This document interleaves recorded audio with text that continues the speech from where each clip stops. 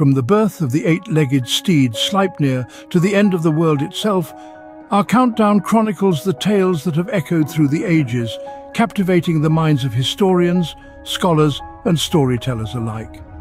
If you find yourself intrigued by these age-old narratives, we cordially invite you to express your appreciation by clicking the like button, subscribing to our Mythos catalogue, and ringing the bell icon to ensure you never miss an update.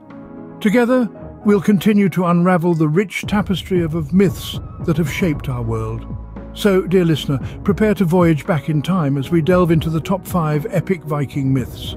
Commencing our journey at number 5, we delve into the remarkable saga of the birth of Sleipnir. In the rich tapestry of Viking mythology, few creatures are as extraordinary as Sleipnir, the eight-legged steed of Odin the Allfather. This magnificent horse, unlike any other in the realms of myth and reality, was born of an unlikely union, a tale as peculiar as it is fascinating. The saga begins with the cunning trickster god, Loki. In an attempt to save the gods of Asgard a hefty sum of gold, Loki made a daring gamble with a stonemason, betting that he couldn't complete the fortification of Asgard's walls in a single winter. The stakes were high: the sun, the moon, and even the hand of the beautiful goddess Freyja. But Loki had underestimated the mason's skill and his powerful stallion Svadilfari. As the deadline drew near, it looked as though Loki would lose his wager. In desperation, he transformed into a mare, luring Svadilfari away and sabotaging the mason's work. This peculiar distraction resulted in the birth of Sleipnir, an eight-legged horse, swift and strong, who Loki later gifted to Odin. In Viking mythology, Sleipnir symbolizes more than just an unusual steed. His 8 legs represent the 8 points of the compass, embodying Odin's dominion over the whole world. He's also a creature of transition, able to travel between the worlds of the living and the dead, reflecting the Vikings' belief in the interconnectedness of all things. Moreover, Sleipnir's tale is a testament to Loki's cunning, showcasing his ability to outwit and manipulate to achieve his ends. Yet it also serves as a warning of the unpredictable consequences of deceit, a lesson that even the gods themselves are not immune to. A tale as strange as it is captivating, the birth of Sleipnir sets the tone for the mystical world of Viking myths. At number 4, we encounter the chilling saga of the binding of Fenrir. Our story begins with a prophecy. The monstrous wolf, Fenrir, born of the trickster god Loki and the giantess Angerboda, was prophesied to bring about the downfall of the gods. This prophecy, as you can imagine, struck fear into the hearts of the gods of Asgard, who decided they must take action to prevent their predicted doom.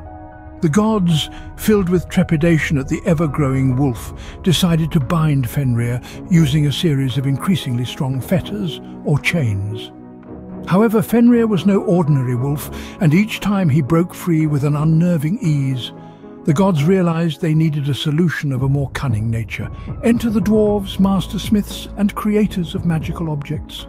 The gods commissioned from them a fetter named Sleipnir, crafted from 6 impossible things: the sound of a cat's footfall, the beard of a woman, the roots of a mountain, the sinews of a bear, the breath of a fish, and the spittle of a bird.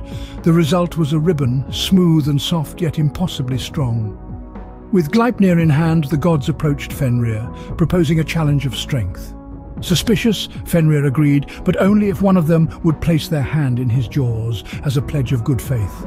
Brave Tyr, the god of war, volunteered, knowing the dire consequences. As the gods bound Fenrir with Sleipnir, the wolf strained against the fetter. But no matter how he struggled, he could not break free. Realizing he had been tricked, Fenrir bit off Tyr's hand, fulfilling part of the prophecy. A tale of prophecy and deceit? The binding of Fenrir reminds us of the lengths the gods would go to preserve their reign. Number 3 on our list brings a blend of humor and adventure in the theft of Thor's hammer. In the realm of Norse mythology, the hammer of Thor Mjolnir is a symbol of power and a formidable weapon against the enemies of the Aesir gods. Yet even the mighty Mjolnir isn't immune to the cunning of a certain giant. One morning, Thor awoke to find his precious hammer missing. All fingers pointed to the giants, known for their love of mischief and chaos. The prime suspect was Thrym, the king of the giants, a figure notorious for his trickery. Thrym, in a bid to marry the beautiful goddess Freyja, had indeed stolen Mjolnir and hidden it 8 miles under the earth. His ransom, Freyja's hand in marriage. But Freyja, being no one's pawn, flatly refused. A conundrum indeed. How to retrieve Thor's hammer without conceding to the giant's outrageous demand? The gods convened, and a plan was hatched. A plan that would require Thor to swallow his pride and step into a role so far removed from his warrior persona. With the help of Loki, the trickster god, Thor was dressed as Freyja, donning a bridal gown and veil in a bid to deceive Thrym and reclaim the stolen hammer. Thus, Thor, the thunder god, the mighty warrior, found himself playing bride to a giant. The ruse worked. Thrym, eager to marry Freyja, brought out Mjolnir to bless the union. The moment the hammer was in reach, Thor cast off his disguise, seized his weapon and, true to his nature, brought down a storm of thunder and lightning upon Thrym and his kin. A saga filled with wit and laughter, the theft of Thor's hammer shows us another side to our mighty Thor. The tale serves as a reminder that even the mightiest of warriors can resort to wit and cunning when brute force fails, and that a good laugh can be found even in the most dire of situations. Our countdown continues with the intoxicating tale of the mead of poetry at number 2. For those unfamiliar, the mead of poetry is no ordinary beverage. This divine brew, according to Viking mythology, was concocted from the blood of a wise man named Kvasir, who was cunningly murdered by 2 dwarfs. Kvasir's vast wisdom and knowledge were believed to be imbued into this mead, granting poetic prowess and scholarly insights to any who sipped it. But how did this mystical mead come to be? Well, after Kvasir's demise, the dwarfs mixed his blood with honey, creating an elixir of wisdom and creativity. But their secret didn't remain hidden for long. It caught the attention of a giant named Sutunga, who, in a fit of greed, seized the mead from the dwarfs and hid it away in the center of a mountain. Yet the mead of poetry was not destined to remain in the clutches of a giant. Enter Odin the All-Father, a god renowned for his cunning and thirst for knowledge. He embarked on a perilous mission to reclaim the mead. Through a series of deceptions and feats, Odin managed to reach the mead and, transforming into an eagle, he flew back to Asgard, the realm of the gods, with the precious mead in his possession.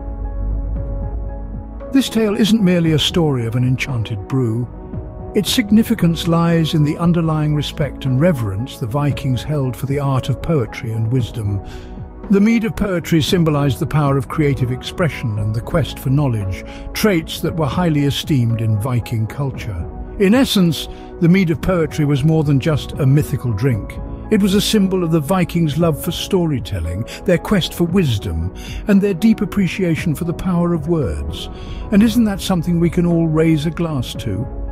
A tale of wisdom and inspiration, the mead of poetry, embodies the Vikings' love for poetry and knowledge. Finally, at number 1, we arrive at the grandest of all Viking sagas, Ragnarok, the end of the world.